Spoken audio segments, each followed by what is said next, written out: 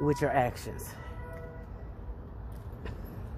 And I know it's easier said than done, but it's a lot more easier when you put it into practice.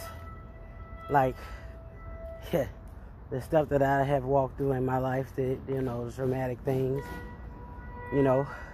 psychiatrists used to be like, girl, I don't understand why you ain't snapped. Let me put you on this, that, and no, I don't want none of that. I done tried that. That had me around here loopy as hell. I'm good. But in dealing with those situations, the Spirit of the Lord taught me how to respond or not respond. It wasn't easy? Hell no. Because my flesh, I'm trying to told y'all, my flesh used to go from 0 to jail. In the worst way. In real life. And it was the Lord's doing.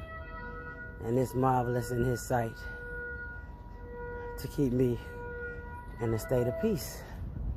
It's like, see how I'm talking to y'all right now? Because I've learned how to be a base and a bound. I've learned how to be, all right, no matter what. I've learned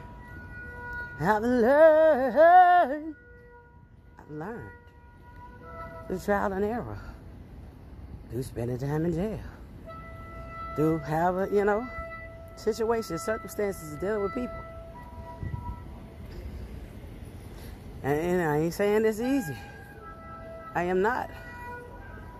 But it's doable.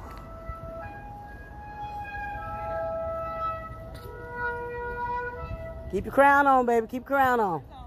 All right.